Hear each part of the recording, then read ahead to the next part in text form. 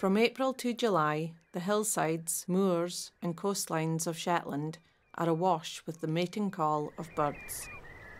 Waps, shalders, turricks and a host of other birds create an ambience which lasts from dawn till dusk on Shetland's long summer days. But the call of one bird stands out amongst them all. The snipe.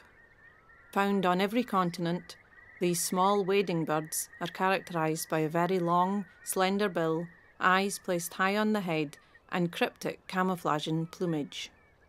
Snipes are notoriously difficult to film in flight or to get close to.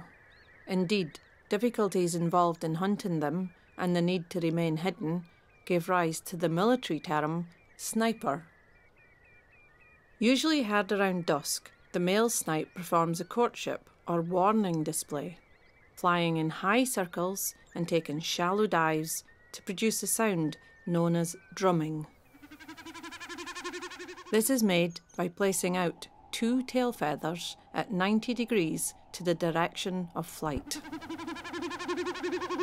When diving, air passes over these feathers to create this unusual sound.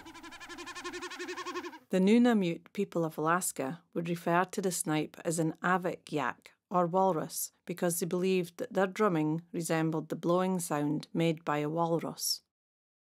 In parts of northern Germany, it was believed that the sound of the snipe at twilight was made by Thor's goats, bleating as they pulled his chariot across the heavens.